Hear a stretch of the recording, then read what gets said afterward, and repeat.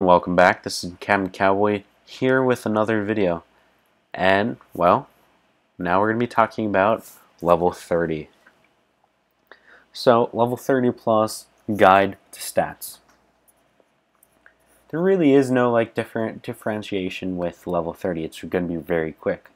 I'm just going to show you my account, show you different options of a level 30. So, level 30 now, I think the minimum requirement is you need to have Demon Hunter. Now if you're a free to play, maybe you don't have complete Demon Hunter and that's fine. But you could, with the extreme low cost of it and the ability to get the scrolls for free, you should at least have several pieces of Demon Hunter and working on getting that 6 piece. Now, medium tier spenders, go ahead and plus that 5 that immediately without question. Now, if you're going to be above and beyond, maybe think about Retribution. Maybe not because it sucks. But there's going to be new gear coming out. And it's actually in co-op beta. It's coming out soon for King of Avalon. And since we're about several months behind, it'll be at least, in my best guess, it's going to be maybe 3 months before we start seeing that new gear come out. And to show you how ridiculous this is, this new gear's double the cost of Retribution. Retribution costs 8,000 US dollars to craft and enhance to +5. And that's $8,000 if you already have Demon Hunter +5. Yeah, I'm not doing Retribution. And yeah, I'm not doing this new gear. Thanks, Guns of Glory, but I'm sorry. I'm drawing the line here. Now, if we're going to be talking about level 30s at this level, I'd say the lowest you can go as far as gemstones go is going to be Hope at level 5. Moving up from this, Justice is going to be the way to go if you're going to be a mid-tier spender, and if you're a high-tier spender, it's +6. That's not much of a question. However, keep in mind, in a couple of weeks we will be getting a new update. In this new update, we will be getting new gemstones.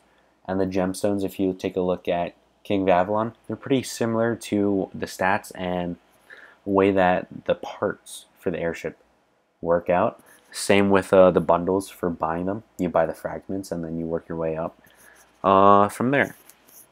So I think it'll be a great opportunity to get some new gemstones.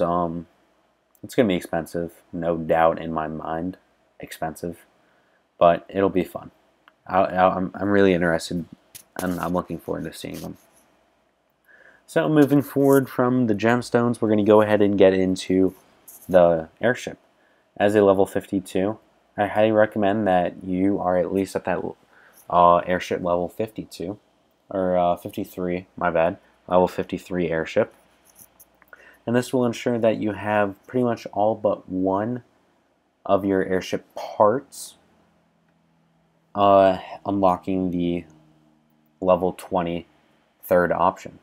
This will also be able to get you some of your abilities above level 21, and it's going to give you a lot of great stats, and stats are extremely important when you're working with T10s.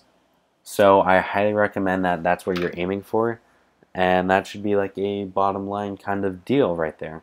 You know, it shouldn't really be a question of can I go any lower than 51. It should be a question of how high can I go above level 51. If you take a look, I stopped at level 65. In my opinion, I could go higher. However, that's just a lot of money that I'm throwing at this.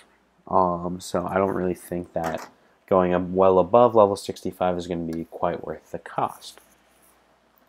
But that's my honest opinion about this. So level 52 is a great starting point. As far as lower level goes, now we're starting to get into a slightly different thing. We're going to start wanting to go for battlefield treatment. It's going to be the life preserver, whatever Guns of Glory calls the talent. They call it life preserver as well, so you get 30% extra battlefield treatment.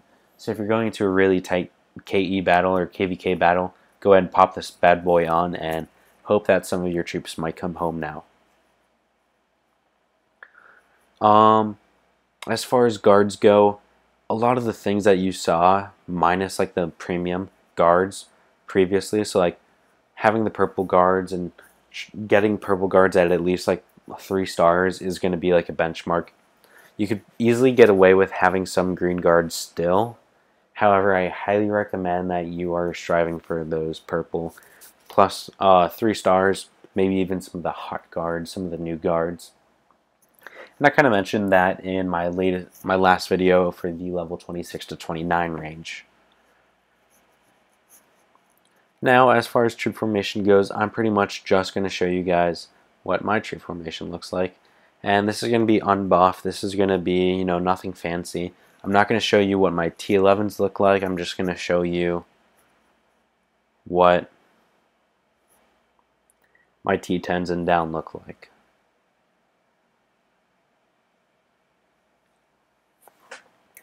So, this is not right. Maybe, no, that's not right either.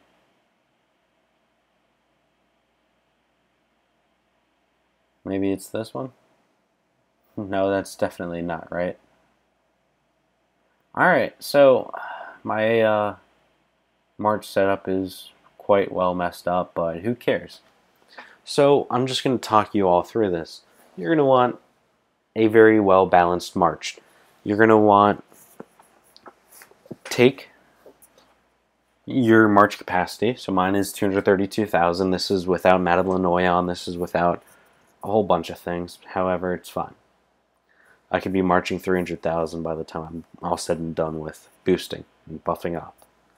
So even if I do set up my march, it really doesn't matter. I have to set up my march every single time I march someone because it fluctuates so much at this point. But you're going to want a good healthy amount. I know you have at least like 200,000 in your march capacity, so go ahead and put 30,000 T10 infantry, T10 cav, T10 bowmen, or distance I should say. My apologies. Then from there we're going to want 10,000 to 15,000 of your T9s. And that's down the line T9 infantry, T9 cavalry, and T9 distance. I'm going to recommend that you have around 7,500 to 10,000 for the distance. That should be your range. As we move down to T8s, I'm going to recommend maybe 5,000 and then maybe like 2,500 for distance. You'll notice distance is going to be higher in the top tier, so let's put that around like 30 to 40,000, and then lower in the lower tiers, and then keep going down. As you go down, you want lower numbers, and then pretty much cap it off around 1,000 as your lowest that you'll go, and you go all the way down to T3s. Include T3s. Do not include T2s. And I would highly recommend this kind of march setup where you go all the way down and you got every single type of troop, because you march, your lower tier troops are going to die first, keeping your higher tier troops alive. You're going to have the good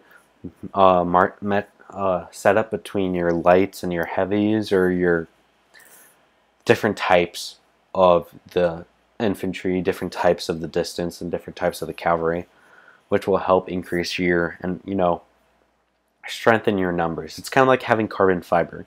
It's a weave of fibers, and it is woven together in many different ways within one strand, and then it's woven together into interconnecting strands, and then you pretty much have a bunch of different cushions that, and like epoxy that binds it all together. And that's what your march is. You have that strong fiber, which is your base, and that is your T10s and your T9s, and they're woven together. And then having those T8s to those T2s is like having the epoxy. It really fills in the holes, fills in the gaps, and it really solidifies the strength of that material and that march capacity. So I really hope that helps you guys as far as your march setup goes. I hope you all enjoyed this video. As always, if you have questions, don't hesitate to ask. I'm leaving my Discord channel link in the description for this live stream, as well as in the videos I will be putting them in. Go ahead and join. never hesitate to ask. I have a special room specifically just for asking questions for account help. Send some pictures and I'll do everything I can to help you guys out. I really appreciate all the support. Don't forget to subscribe and stay up to date with all the latest videos. This is Captain Cowboy.